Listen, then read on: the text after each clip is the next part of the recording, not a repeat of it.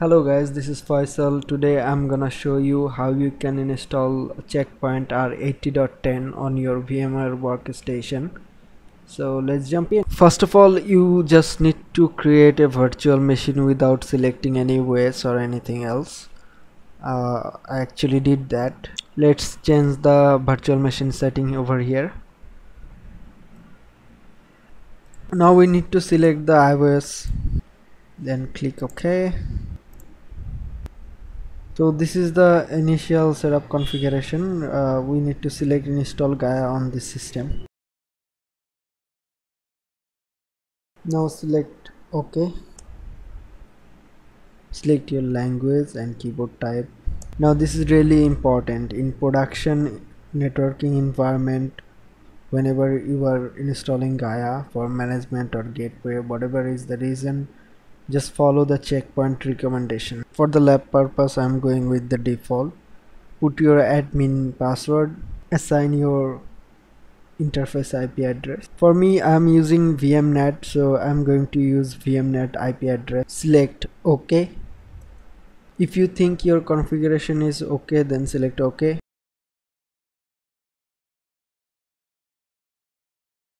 Just press enter to reboot the system. Now the system is up, so we can log in. Now for Gaia portal, we need to use Internet Explorer and you need to hit the IP address. Now we are going to do the initial configuration for this Gaia. Click on next. Continue with R80.10. Our IP address is okay. We changed our host name. We put our domain name and preferred DNS server. Now we are clicking next. Now select your time manually.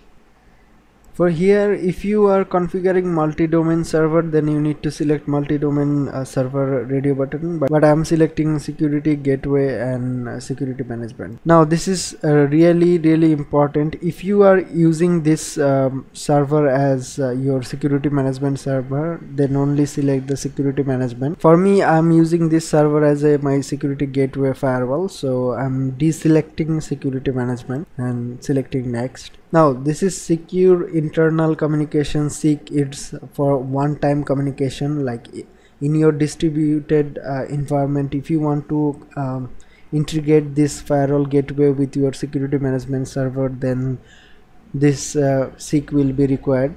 So I'm putting a password over here, and remember this is one-time password. If you use once, then you need to change your SIG once again from the CLI, and then you can go ahead and add your device with your management server.